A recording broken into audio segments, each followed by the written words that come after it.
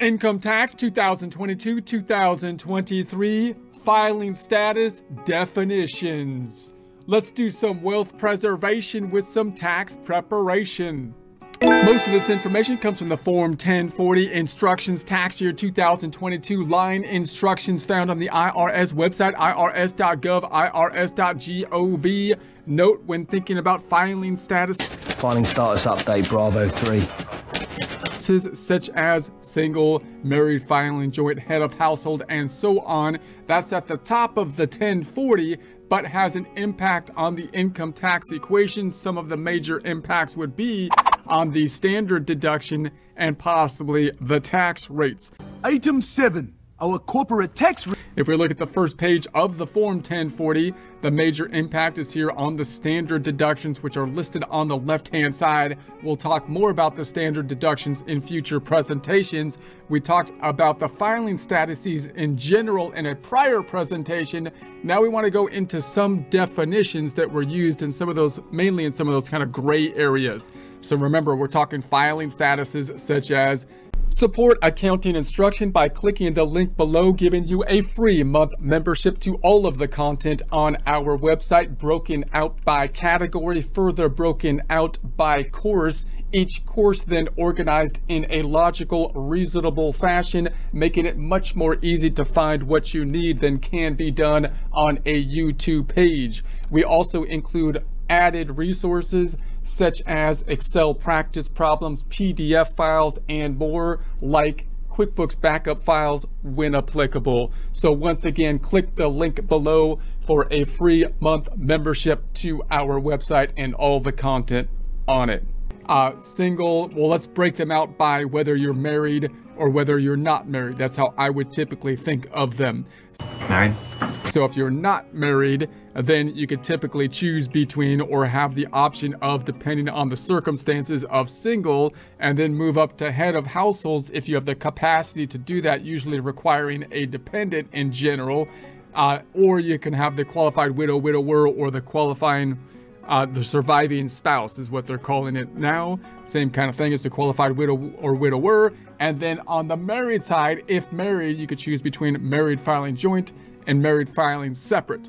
Now we have some of those gray areas which often happen with regards to, is someone currently married or are they not married due to possibly a divorce situation or a separation kind of situation. They can complicate which filing status someone should be in.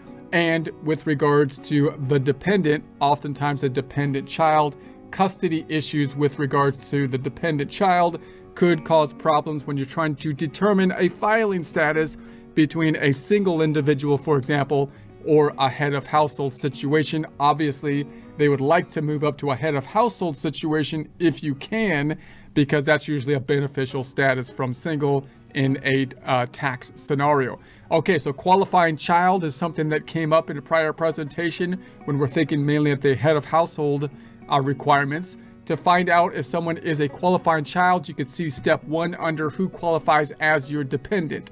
So we will get into dependents later. So note that some of this stuff is kind of intertwined, right? We're looking at the filing statuses, but sometimes you've got the dependents that might be involved with the determination of filing statuses. If we have a dependent as a requirement to determine the filing status, then we've got to dive into what is a dependent, who qualifies for a dependent, which is another whole area in and of itself, which we'll talk about in a future presentation. So dependent, to find out if someone is your dependent, you can see who qualifies as your dependent later, which we'll do shortly. Tip. The dependents you claim are those you list by name and social security number, SSN, in the dependents section of the Form 1040 SR. So the dependents, of course, are on the page 1 of the 1040. They have their own implications from a tax implication in that you might have, for example, a credit related to the dependent, and they could have some impacts on the filing statuses as we are seeing here. Exception to time lived with you. So we've got this time lived with you kind of rule that was put in place that we saw in a couple areas, most likely in the head of household areas. So we have the exception to time lived with you here.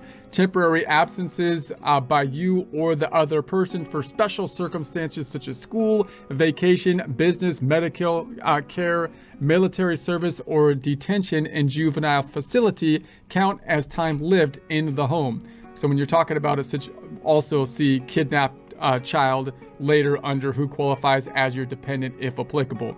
So when we have these kind of qualifications that someone has to live with you, for example, for half the year or something like that, then you're going to say, well, what if they had an issue where they're somewhere else, like having a medical situation or a juvenile facility or something like that for part of the period?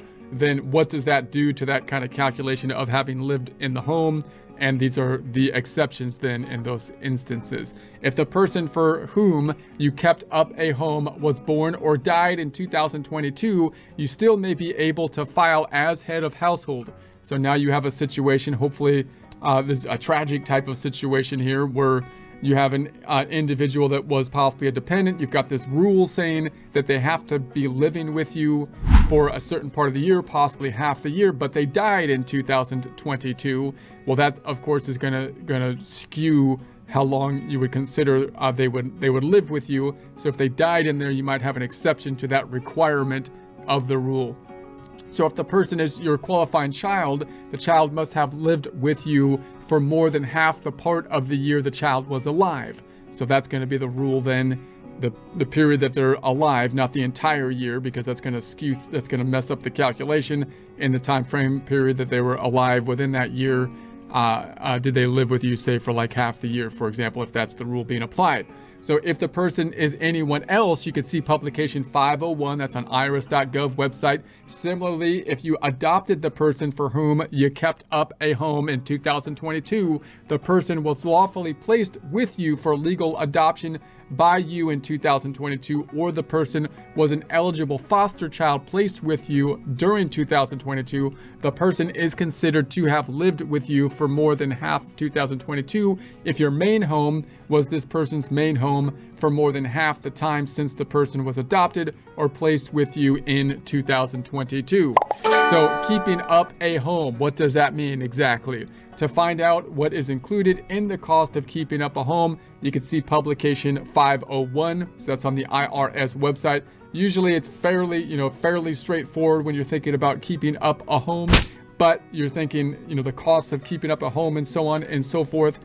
But you can imagine a gray area in terms of the definition there. So if you want to dive into a bit more of the weeds on the definition of keeping up a home, publication 501, IRS website, irs.gov, irs.gov. Married person who live apart. So now you've got we saw when we're looking at the different definitions, and we broke out into our somewhat rigid categories of either the options if you're single versus the options if you're married. But if we have a married couple that is separated in some way, then the gray area that comes up is, well, are they legally separated? Can they now be going from the only options when married, which is married filing joint or married filing separate, to the options that are usually only available if single, which would be filing single head of household. So even if you weren't divorced or legally separated at the end of 2022, you are considered unmarried if all of the following apply. So you lived apart from your spouse for the last 6 months of 2022. Temporary absence for special circumstances such as for business, medical care, school, or military service count as time lived in the home. So you file a separate return from your spouse. You paid over half the cost of keeping up your home for 2022. Your home was the main home of your child, stepchild, or foster child for more than half of 2022. If half or less, you can see exception to time lived with you earlier.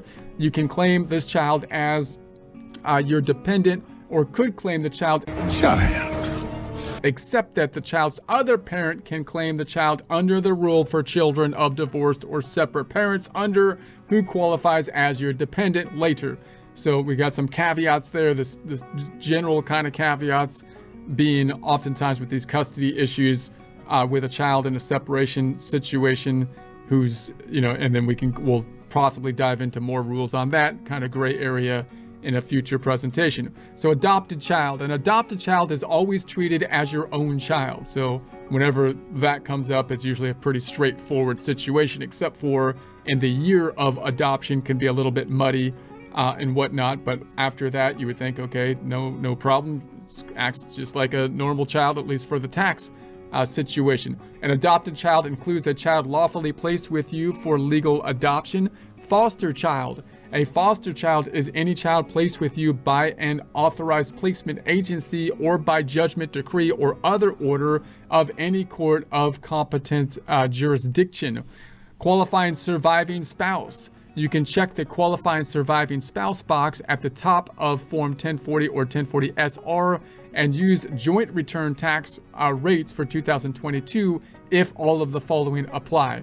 So you got the qualifying surviving spouse, used to be qualifying widow, widower type of situation. So once again, you've got either married or not married. If you're married, then you would be filing married filing joint, married filing separate. If you're not married, head of household or single, single being worse, head of household being better. And then possibly you've got this other one, which would be the qualifying surviving spouse, which would be better still, although a tragic situation, because you'd get a better for taxes. It would be a better situation than even head of household, because you're basically getting the rates kind of like you were still married. Now remember, if a spouse dies, then you would expect the year of death would still be filed married filing joint, because the spouse that died is still going to have income in that year. So you would expect they would still, of course, need to file a tax return, their final tax return in that year, typically married filing joint. So that kind of makes sense. It's the years after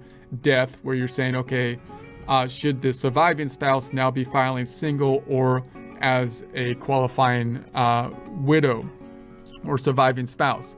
So number one, your spouse died in 2020 or 2021 and you didn't remarry before the end of 2022. Number two, you have a child or stepchild, not a foster child, whom you can claim as a dependent or could claim as a dependent, except that for 2022, the child has gross income of $4,400 or more. So meaning they still might allow you to qualify for a qualifying surviving spouse, even in essence, if not a dependent, because they don't meet the dependent requirement, in this case, the income requirement in that case. Or B, the child filed a joint return.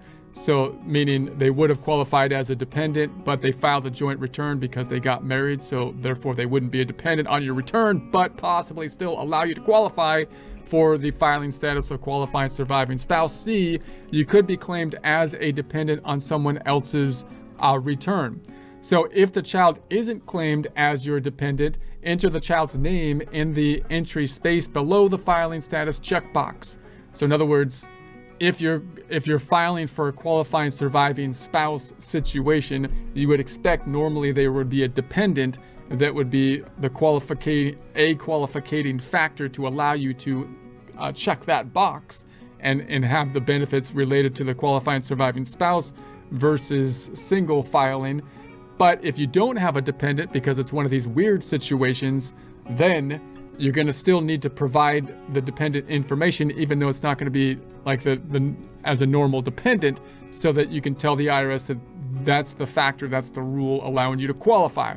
So 3, this child lived in your home for all of 2022, So if the child didn't live with you for the required time, you can see the exception to time lived with you later. Number 4, you paid over half the cost of keeping up your home. And number 5, you could have filed a joint return with your spouse the year your spouse died, even if you didn't actually do so. Meaning when they died, you probably filed a married filing joint return at the year of death, or possibly you could have done so, and if you didn't, then you may have filed a married filing separate return. Separate! So if your spouse died in 2022, you can't file as a qualifying surviving spouse. Instead, see instruction for married filing jointly earlier.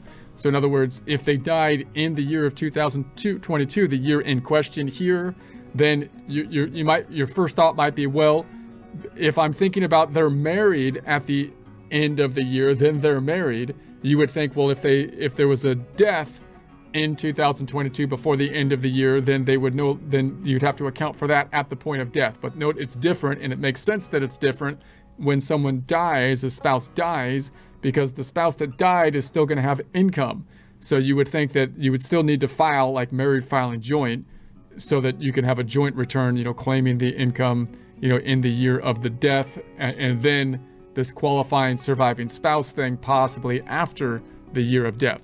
So adopted child. So an adopted child is always treated as your own child. An adopted child includes a child lawfully placed with you for legal adoption. The dependent, to find out if someone is your dependent, see who qualifies as a dependent later. We'll get into dependents shortly.